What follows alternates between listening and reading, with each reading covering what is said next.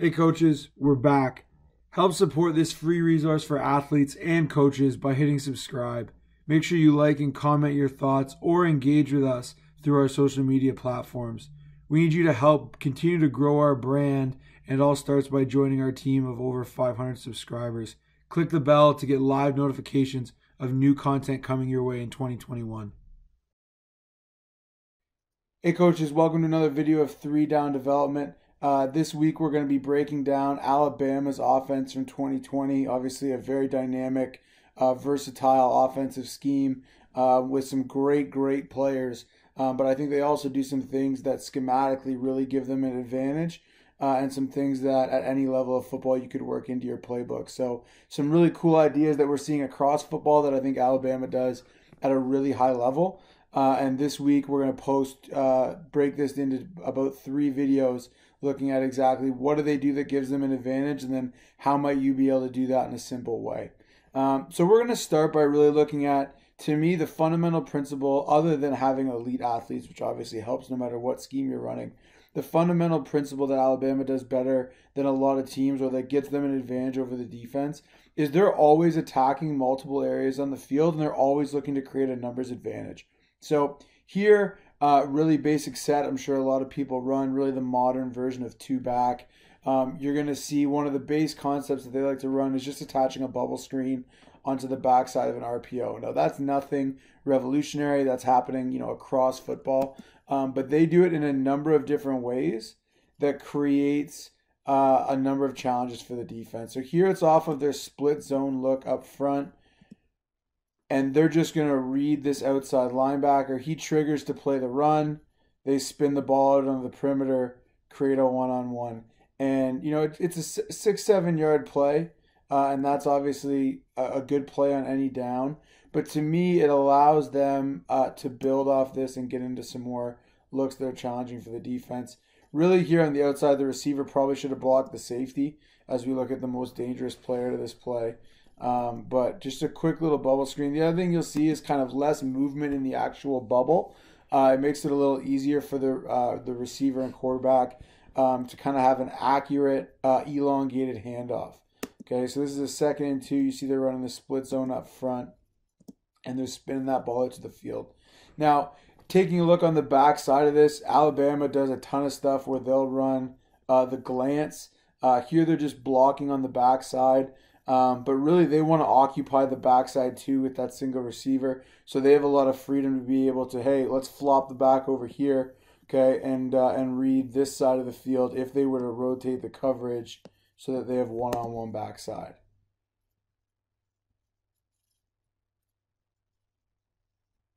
Just be able to spin the ball out. Really simple play for the offense.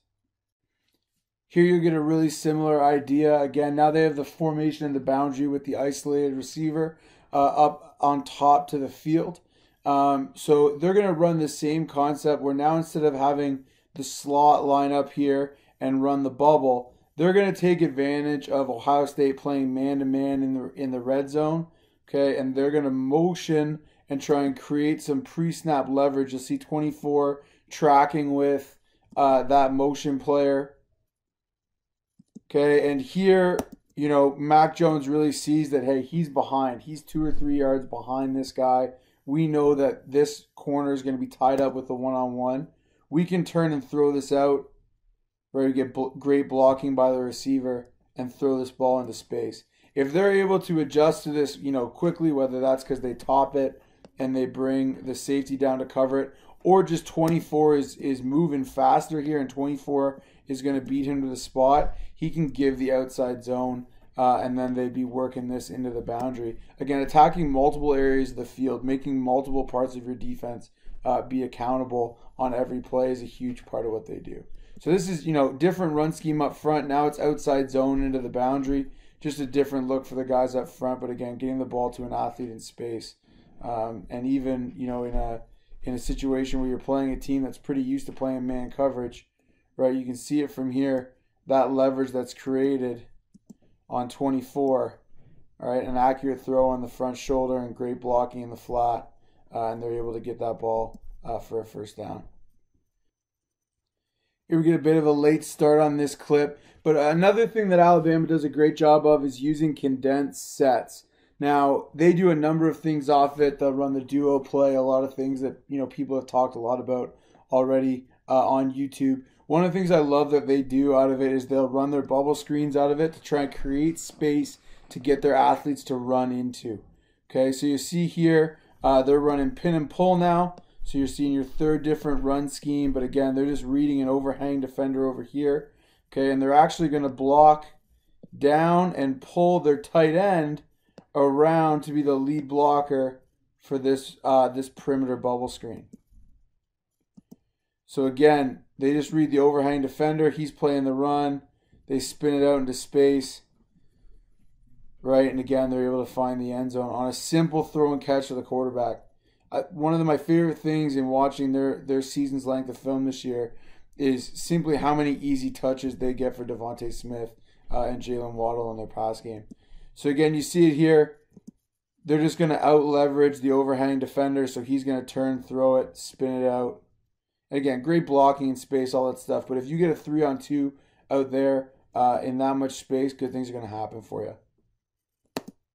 Another staple you'll see from Alabama is their glance RPO. Listening to Coach Sarkisian at the Coach of the Year clinic earlier this week, he talked about some of the options they had in their RPO game.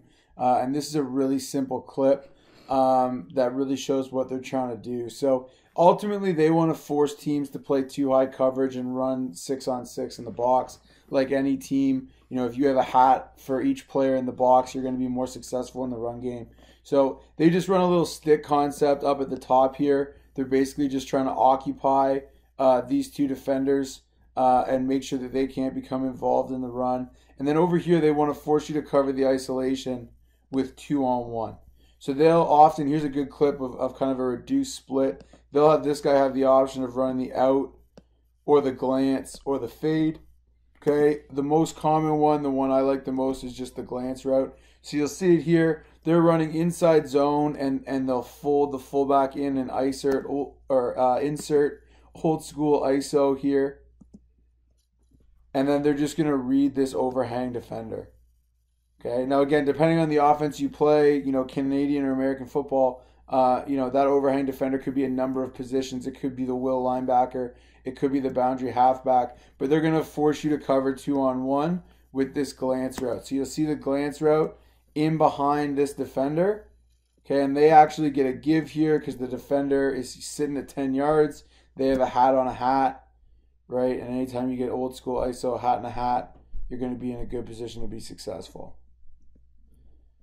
So you see it here. They just insert that fullback on the second level linebacker. One of the things I really like that they do is they don't ask their tight ends to block defensive ends a ton. They will do it, obviously, in some of their schemes, but they do a great job of running power switch, which we'll get to next.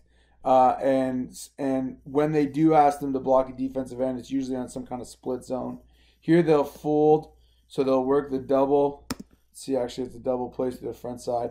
They'll work the double here through the front side, one-on-one on the back side, and now fold in for this will. And again, if he doesn't add into this run fit, right, you're going to be hat on a hat, 6-on-6. Okay, and the running back's into the third level of the defense.